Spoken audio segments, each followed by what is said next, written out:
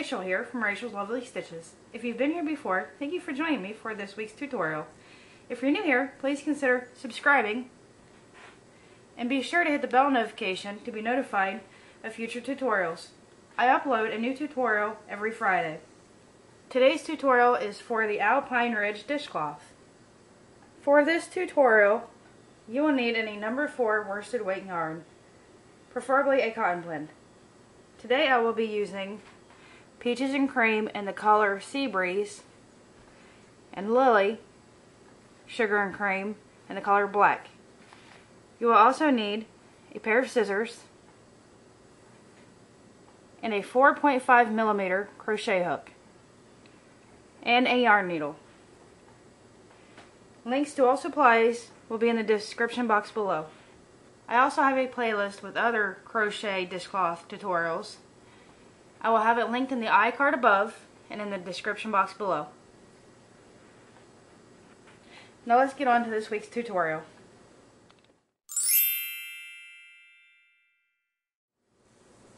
We will start with the Seabreeze. For round 1, we will make a slip knot. We will then chain 31.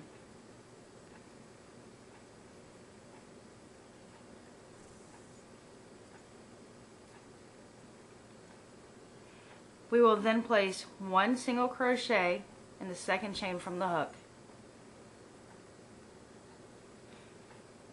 We will work 1 single crochet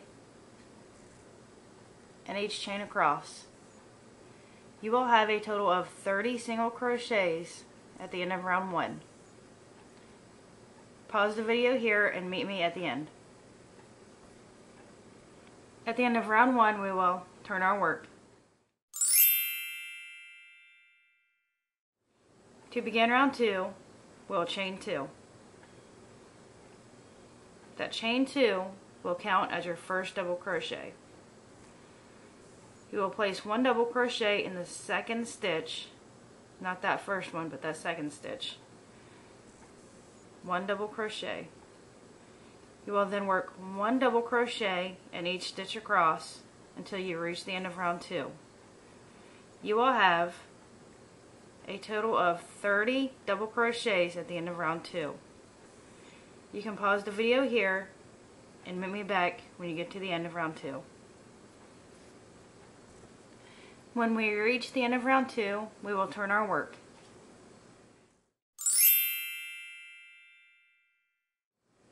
To begin round 3, we will chain 1. Your chain 1 does not count as your first stitch. We will then place 1 single crochet in the same stitch as your chain 1. We will work 1 single crochet in each stitch across until we reach the end of round 3. You will have a total of 30 single crochets at the end of round 3. Pause the video here and meet me back at the end of round 3. We are now at the end of round 3. When you get to the end, do not forget to place a single crochet in that chain from the previous round. You'll have 30 single crochets at the end of round 3. At the end of round 3, we will turn our work.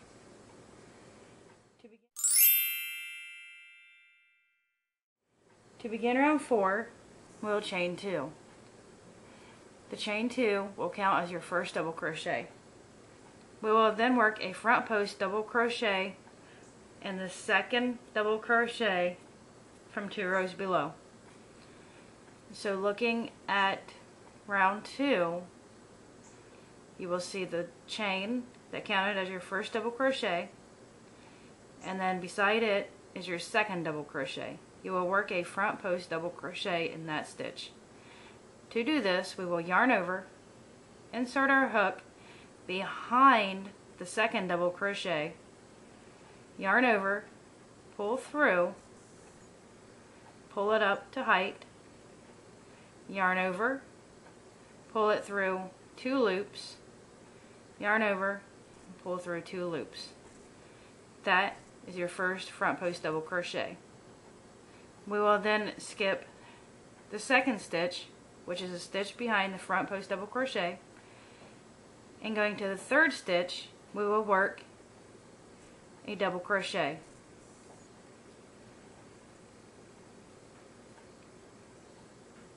So our double crochet that we just worked is above our next double crochet after where we put the first front post double crochet.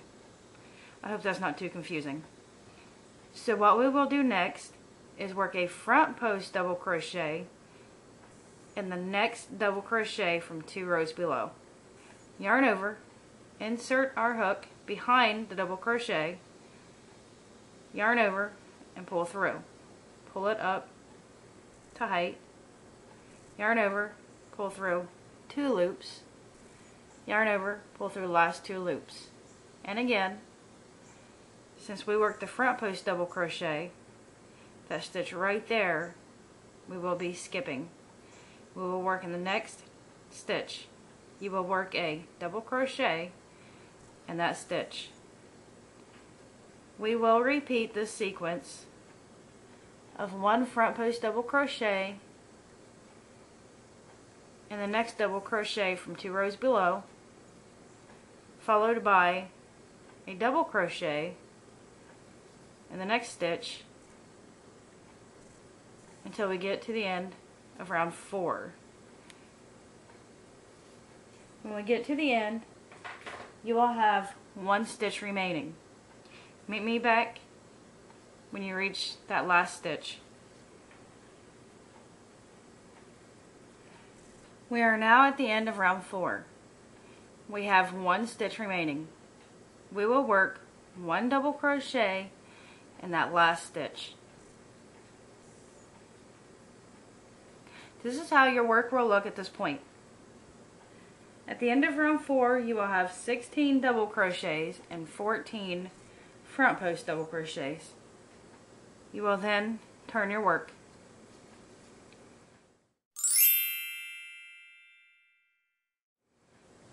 To begin round 5, we'll chain 1. Your chain 1, once again, will not count as a stitch. You will work 1 single crochet in the first stitch, followed by 1 single crochet in each stitch across. You will have a total of 30 single crochets at the end of round 5. You can pause the video here and meet me back when you reach the end of this round. When you get to the end of round 5, don't forget you want to put a single crochet in the top of that chain from the previous row. So you have 30 single crochets. You will turn your work.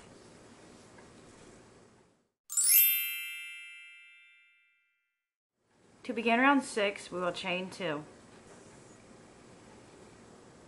The chain 2 counts as your first double crochet. You will then work a double crochet in the second stitch. Now working in the double crochets from 2 rows below, which would now be, we would be working in round 4, because this is round 5, the single crochets we just worked. Round 4 is those double crochets from earlier. So this would be our first stitch right here, our second stitch, the double crochet that we just worked, and the front post from the previous row, two rows below. So working in this double crochet, not the front post, working in this double crochet, we will work a front post double crochet. We will yarn over, insert our hook behind the double crochet, yarn over and pull through, pull it up to height, yarn over and pull through 2 loops, yarn over and pull through 2 loops. Since we worked that front post double crochet, we will not be working in this stitch. We will be working in the next stitch. So we will place a double crochet in the next stitch. We will then, skipping this front post double crochet here, we will work a front post double crochet in the next double crochet from 2 rows below. You will insert your hook behind the double crochet, yarn over, pull through, pull it up to height, yarn over again, pull through 2 loops, pull through the remaining 2 loops, and skipping that double crochet right there, we will work a double crochet in the next stitch. We will repeat the sequence of 1 front post double crochet in the next double crochet from 2 rows below, followed by 1 double crochet in the next stitch until we get to the end of this round.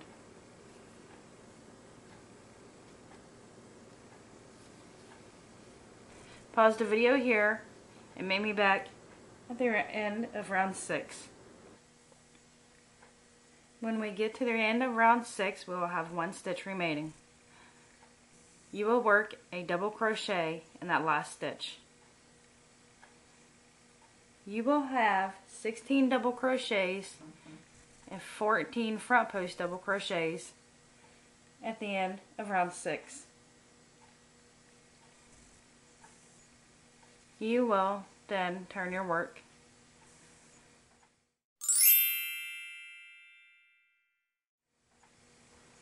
For round 7, we will chain 1.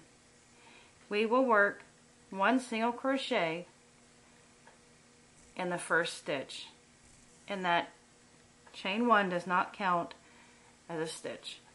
We will then work 1 single crochet in each stitch across until we get to the end of round 7. You will have 30 single crochets at the end of round 7. Pause the video here and meet me back at the end of the round. When we reach the end of round 7, we will turn our work. We will then repeat rounds 4 through 7 until your work measures approximately 7 inches. For me, I had to repeat the rounds 4 more times, so that I had a total of 23 rounds. You will want to end your repeats on round 7, which is your single crochet round.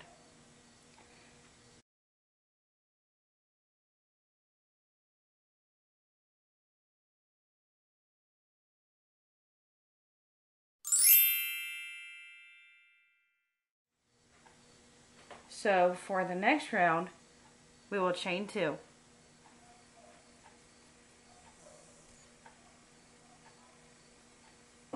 Your chain 2 will count as your first double crochet. And then skipping that first chain from 2 rows below, you will work a front post double crochet in the next double crochet. You will yarn over, insert your hook behind the double crochet, yarn over and pull through, pull up to size, yarn over, pull through 2 loops, yarn over, pull through the last 2 loops.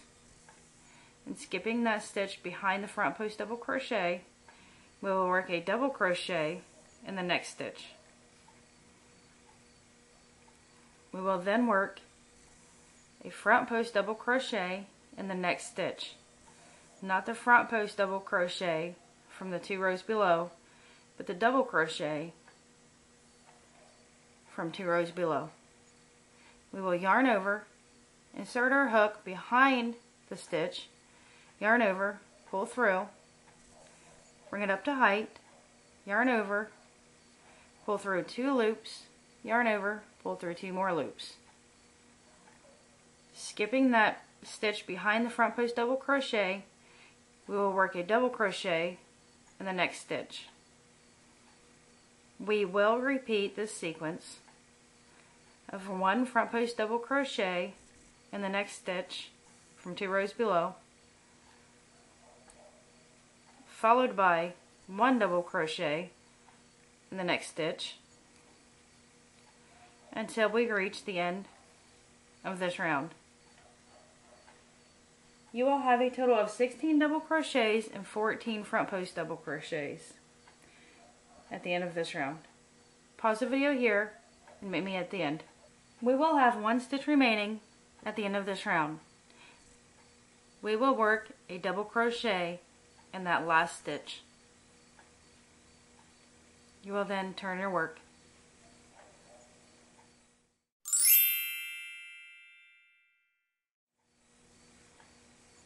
To begin the next round, we will chain 1. Your chain 1 does not count as a stitch. You will work 1 single crochet in the first stitch, followed by 1 single crochet in each stitch across until we reach the end of this round. You will have 30 single crochets at the end of this round. Pause the video here and meet me at the end. Remember, when we get to the end of this round, place your last single crochet in that chain stitch from the previous round. We will then turn our work.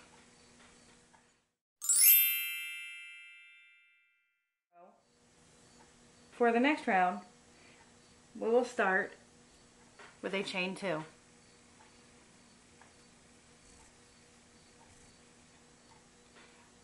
Our chain 2 will count as our first double crochet. We will be working in the row 2 rows below. So skipping this first chain stitch here, we will work 1 double crochet in the next stitch. Now working in the row 2 rows below, we will work a front post double crochet in the next double crochet. Not the front post double crochet, but the double crochet. And again, to do this, we will yarn over, insert our hook behind the double crochet, yarn over, pull through, pull it up to height, yarn over, pull through 2 loops, yarn over, pull through final 2 loops. And skipping that stitch right there because we worked the front post double crochet in front of it, we will work a double crochet in the next stitch. Now skipping the front post double crochet from the previous 2 rows below, we will work a front post double crochet in the next double crochet. We will yarn over, insert our hook behind the stitch, yarn over, pull through and pull it up to height, yarn over, pull through 2 loops, yarn over, pull through 2 loops.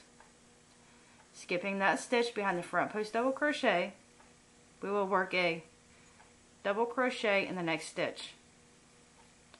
We will repeat this sequence of 1 front post double crochet in the next double crochet from 2 rows below, followed by 1 double crochet in the next stitch until we reach the end of this round. Meet me back here when we get to the end of this round. When we reach the end of this round, we will turn our work.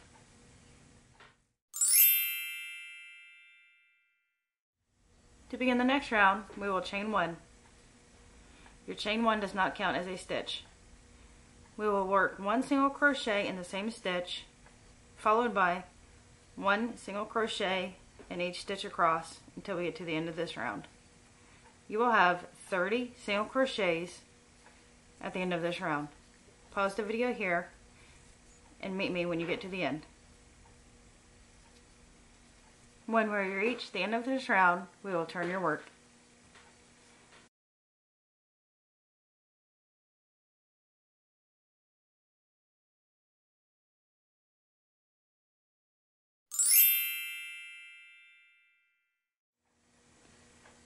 When you get to the end of your last round, you will change your collar to the black. Chain 1 and turn. You will work a single crochet increase in the first stitch, which is just 2 single crochets in the same stitch. You will then work 1 single crochet in each of the next 28 stitches.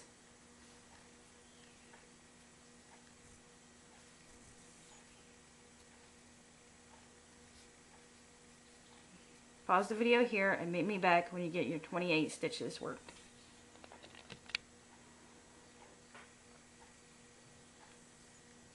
After you have worked your 28 stitches, you will work a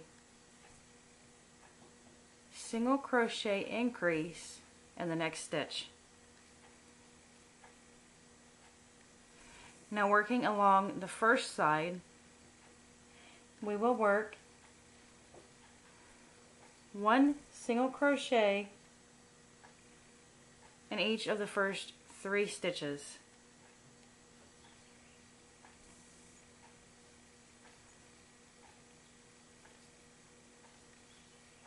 So it'll be a single crochet in the first single crochet round, a single crochet in the double crochet round, and a single crochet in the single crochet round.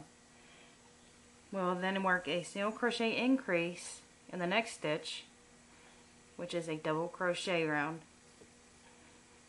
That will be followed by one single crochet in each of the next 3 rounds or stitches, one single crochet in the single crochet round, one single crochet in the double crochet round, and one single crochet in the single crochet round, followed by a single crochet increase in the next round, which is a double crochet round. We will repeat this sequence of one single crochet in the next 3 stitches or the next 3 rounds, followed by a single crochet increase until we reach the corner. When you get to the end, you will have 2 stitches remaining. Pause the video here and meet me back when you have 2 stitches remaining.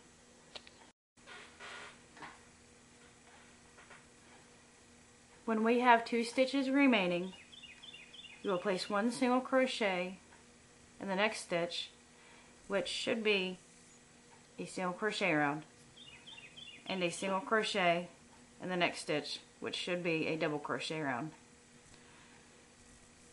We will then work a single crochet increase in the corner stitch. We will then work one single crochet in each of the next 28 stitches. Pause the video here and meet me back when you've worked your 28 stitches. After you have made your 28 single crochets, you will work a single crochet increase in the corner stitch. Now turning, working along the last side, we will work one single crochet in the first stitch, one single crochet in the next stitch, and one single crochet in the next stitch. So we will have one single crochet in the single crochet round, one single crochet in the double crochet round, and one single crochet in the single crochet round. That will be followed by a single crochet increase in the next round, which will be a double crochet round. We will repeat this sequence of one single crochet in each of the next 3 stitches, followed by a single crochet increase in the next stitch until we have 2 stitches remaining. Pause the video here and meet me back when you have 2 stitches remaining. When we have reached the end and we have 2 stitches remaining, we will place one single crochet in the next stitch and one single crochet in the next stitch. We will then join with a slip stitch to the first stitch of the round.